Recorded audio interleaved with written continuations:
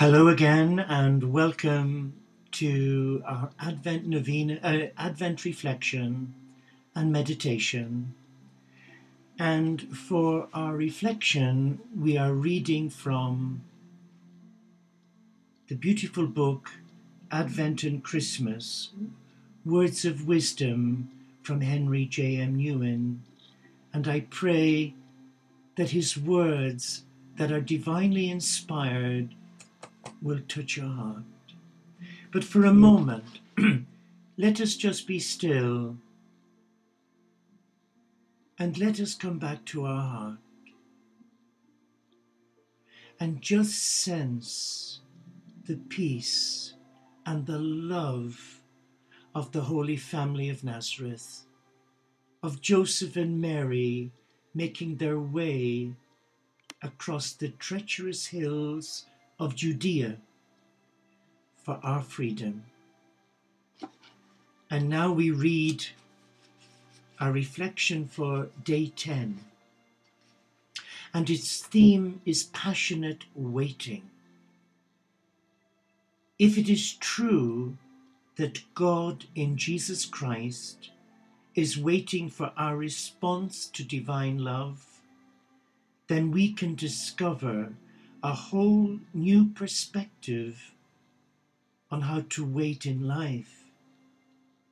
We can learn to be obedient people who do not always try to go back to the action, but who recognize the fulfillment of our deepest humanity in passion and in waiting. If you and I can do this, I am convinced that we will come in touch with the glory of God and our own new life in God.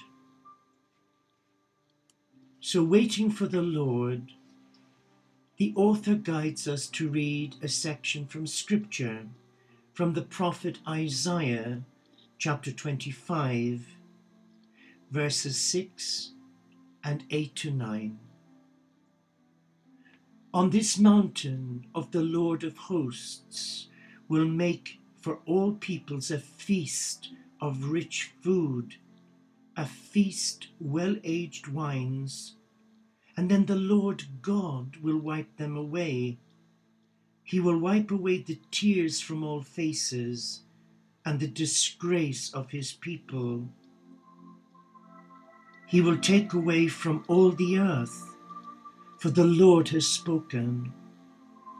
It will be said on that day, Lo, this is our God.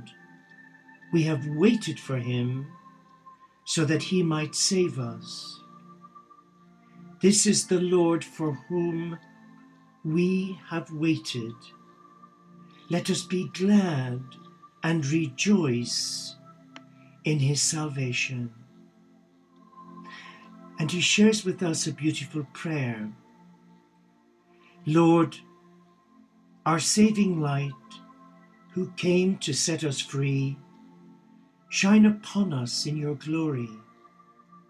May your light provide illumination for us so that we recognize all those who need our help. However much, however little, keep us from straying into the works of darkness. Wipe away our tears and grant us your light and your blessings today. Amen.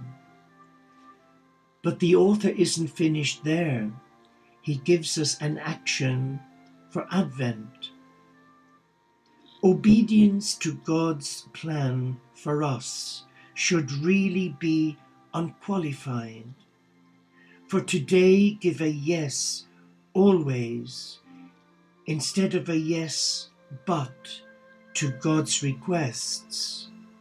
The word but inserts a condition into our relationship with God and signifies less than wholehearted acceptance. Now my heart is guided to read that again. obedience to God's plan for us should really be unqualified.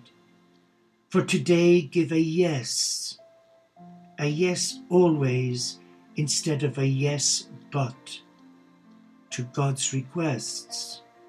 The word but inserts a condition into our relationship with God, and it signifies less than wholehearted acceptance.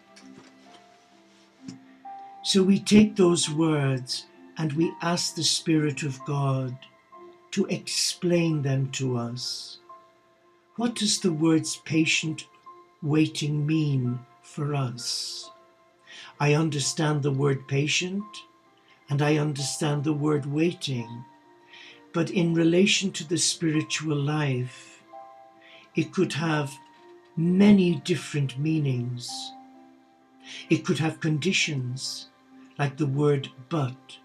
So now, I'd like you to relax, to be still wherever you are in the world, and to be mindful of your feet, your sacred feet. And now place your hands resting on your upper thighs with the palms facing towards God. And now we focus on our in-breath. So we take a nice, deep, non-labored in-breath and hold it, and now release to God any tension or fear and leave it with God. And now go with the rhythm of your breathing and relax.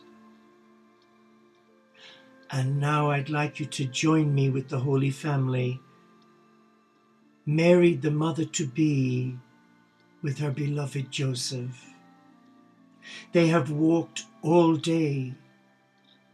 For many hours, Mary has sat on the donkey. She's weary. She's exhausted.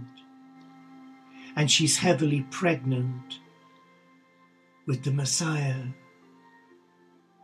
And Joseph, being a loving, caring companion, he found an idyllic spot behind a rock face with several palms overhanging to offer shelter for his beloved bride and the Mother of God to be. And you join them. And Joseph comes running up to you. He runs so fast he nearly slips, and he throws his arms around you, the beloved child of God.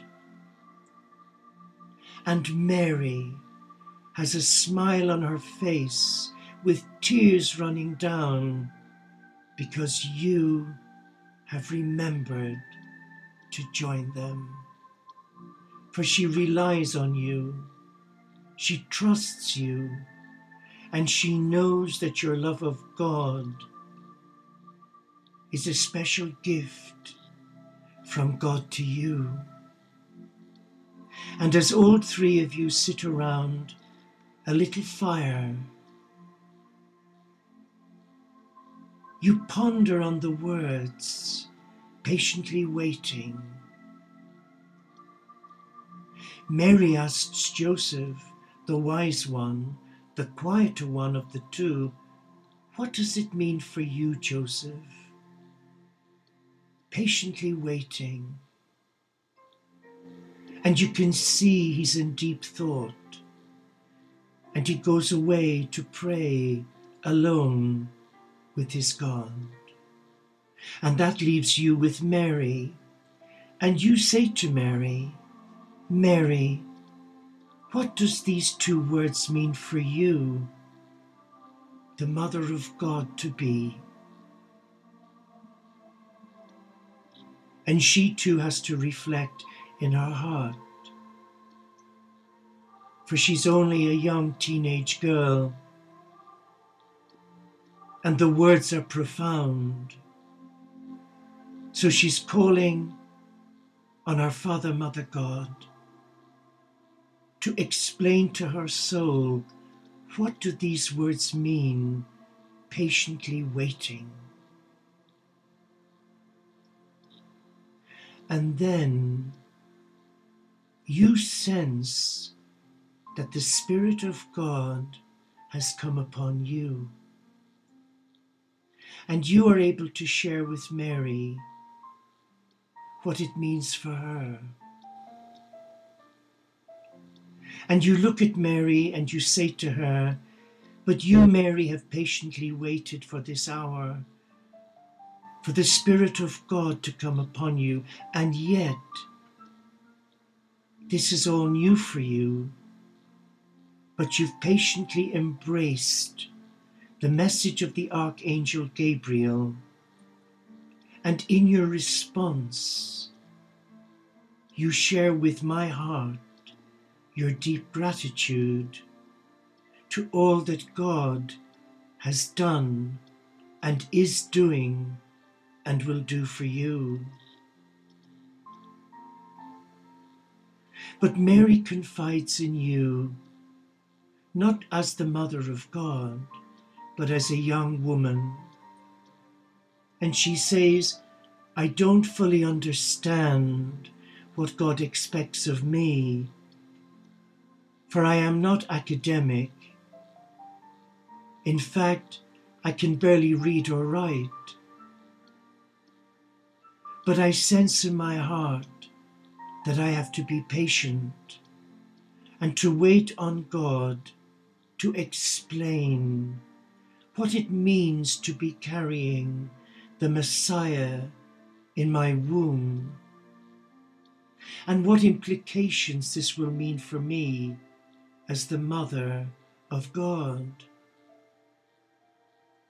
You look at Mary with such love, at her honesty, her truthfulness, and she's touched your heart,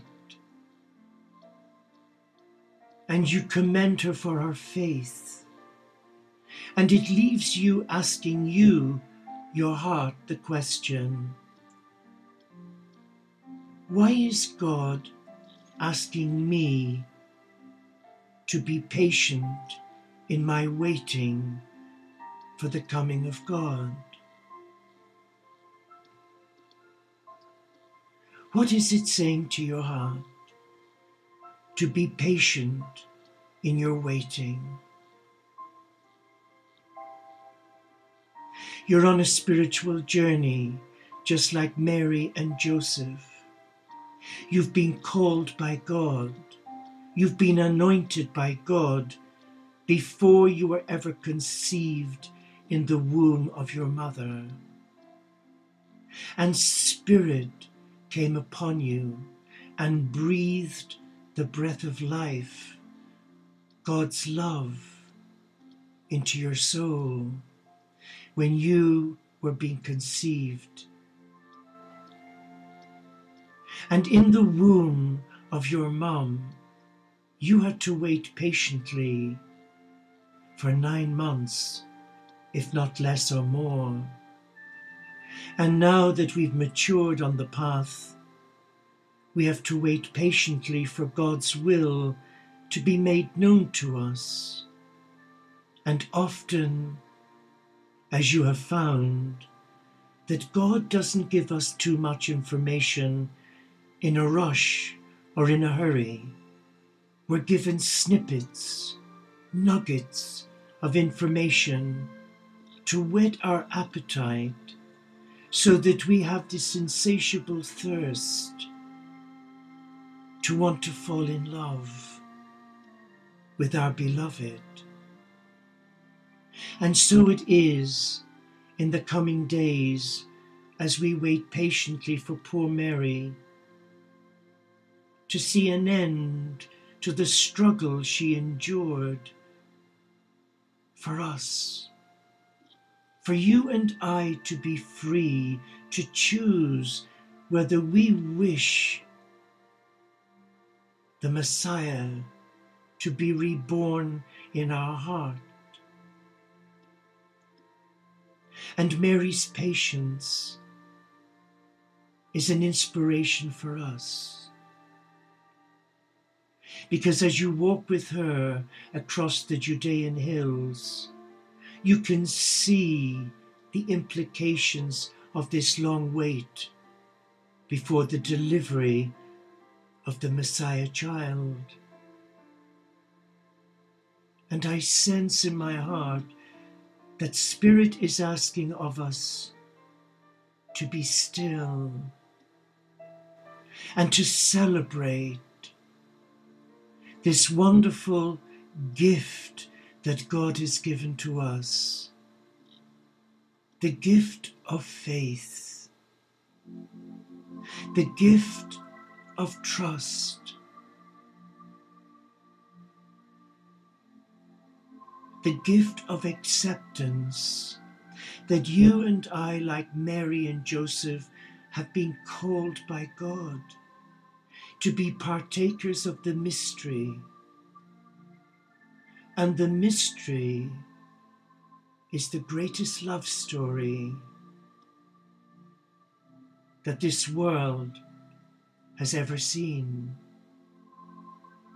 It is a mystery of divine love incarnating on earth for our freedom, for us to live as a people set apart and to give glory to God by living a simple life of trust. And when things go wrong and disappointments come 2 to the dozen, that we know exactly what to do, to name, to bless, and release everything to God, and to be like Mary, to reflect in our heart and to give thanks. For Mary didn't know the outcome of her beloved Son's life and death on a cross when she said yes to the angel Gabriel. And her words are our words. And we say them together. My soul magnifies the Lord, and my spirit rejoices in God who is my Saviour. So in waiting patiently, I sense in my heart that we can reflect on the words of the Magnificat, and in our waiting, just praise and bless God for an amazing mother, as we find in Mother Mary and in Joseph, who's just returned from praying, and his words are always true. And he shares with you and Mother Mary on the meaning of the words, patiently waiting.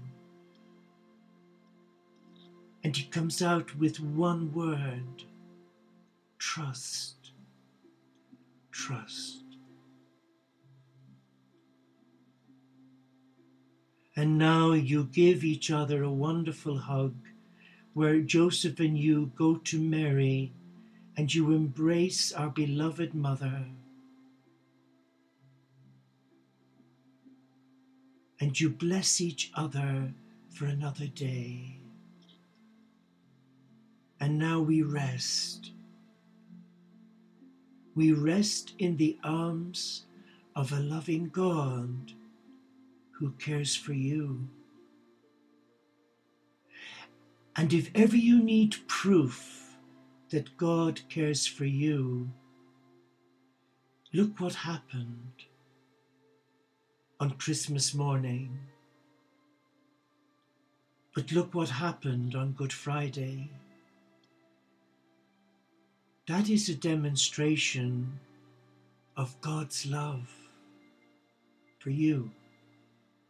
So this Advent is a preparation for his coming into our life, into our soul and into our spirit, so that we are reborn again with a new mindset, not of fear, but of joy, just like Francis and Clare of Assisi. They celebrated their love of God in joy, and it was Francis who gave us the crib. And we thank him. And I thank you for being here with me. And I ask Mary and Joseph to speak to your hearts on the true meaning of the words, patiently waiting, till we meet again, same time, tomorrow evening. I wish you every blessing as you prepare for the rebirthing of Christ in your heart. Namaste, Shalom, Inshallah, Pax et Bonum, OmShanti, Solo di Caritas, Salam Alaikum, and may the peace of Mary and Joseph become your peace. God bless you, and thank you for being wonderful prayer partners for peace. Amen. Amen.